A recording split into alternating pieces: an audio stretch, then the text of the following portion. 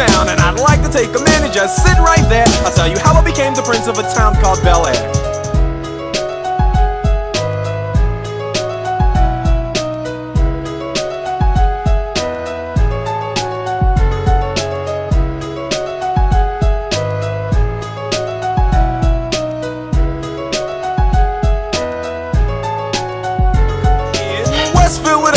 Born and raised on the playground is where I spent most of my days. Chilling out, maxing, relaxing, all cool and all, shooting some b-ball outside of the school.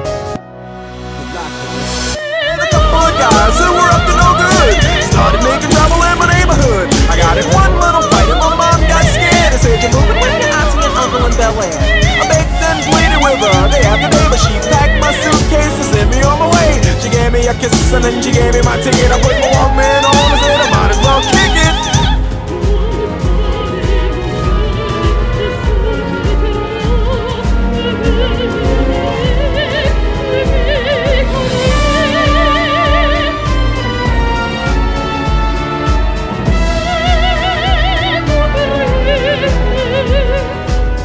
First class, yo, this is bad. Drinking orange juice out of a champagne glass. Is this what the people of Bel-Air live like?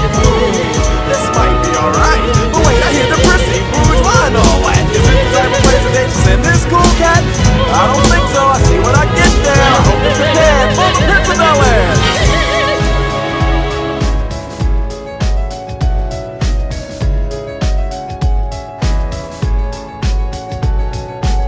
The plane landed and when I came out, there was a dude looked like a cop standing there with my name out.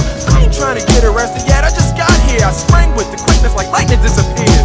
I whistled for a cab and when it came near, the license plate said Fresh and it had dice in the mirror. If anything, I can say that this cab